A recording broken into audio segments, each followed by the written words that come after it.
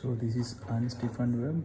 We are going to determine the available shear capacity of the welded plate girder for 50 steel, and you see the area of a web is nothing but the total depth into thickness of web 75.325.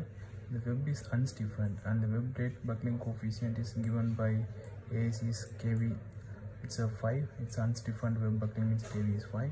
So if you see the web to thickness ratio, HPDW2 is 72 by 0.375 is 192. It's less than 260.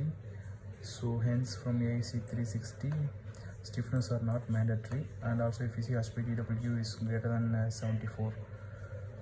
Hence that elastic buckling of the web governs, and nominal shear strength is given by 0.6 FYAW into CV. So here if you can see 0.6 FYAW, these values if we substitute it, we can get 100